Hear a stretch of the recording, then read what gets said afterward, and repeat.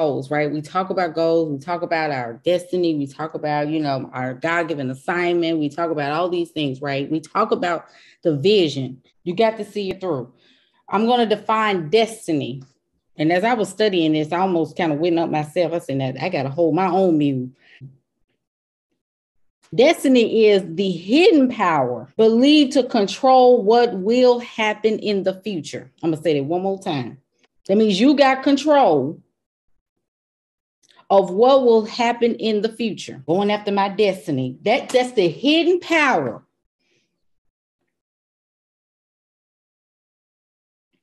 That you believe that you have total control over what will happen now.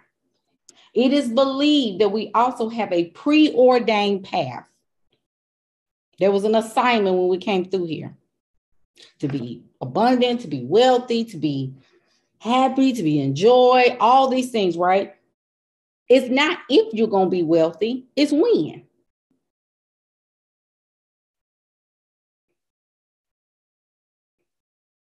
So there is a sovereign will from the creator, God, universe, whatever you call God. If there's a sovereign place and there's also a place in this realm where you have free will, which means that you actually can decide to fulfill your destiny, then all you got to do is decide.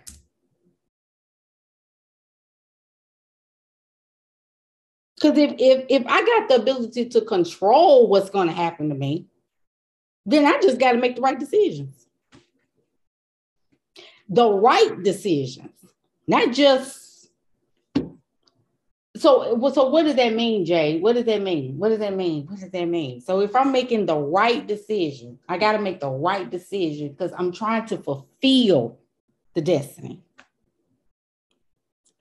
So so everybody here, if you are actively in the work that you're doing, which means you're taking your hands off of the worry if I'm going to be wealthy, but you're putting your hands on, I'm wealthy today, even if I don't see it, which means that I'm in destiny power. You're not under your own power. You're under another one. The right decisions as I operate in it. Am I operating in it every single day?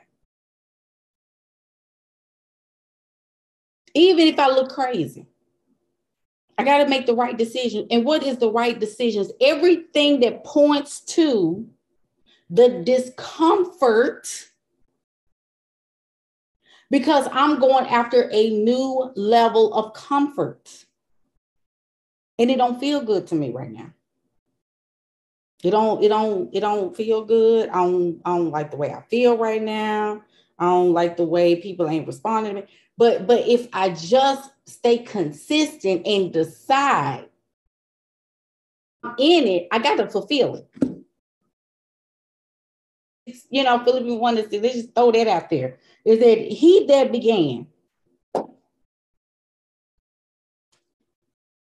It's the confidence.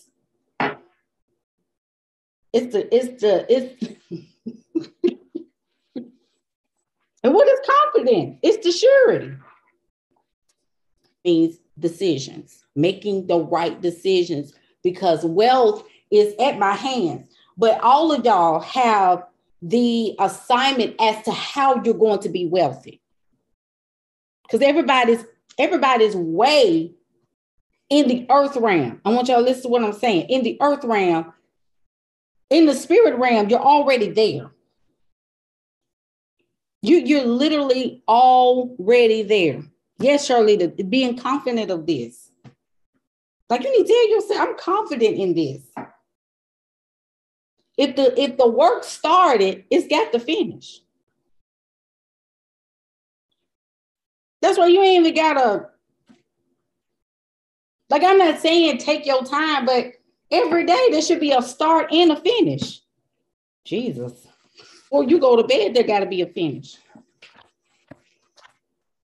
Oh, I ain't get to do But your goals, when you made your goals last night and in the morning, you said you was going to do this, this, this, and this. And then you go to bed, ain't none checked off. What decisions did you make today? Because it wasn't in alignment. So now we got another day that just got delayed of when you were going to obtain your wealth. You got to, y'all, your clients are supernatural.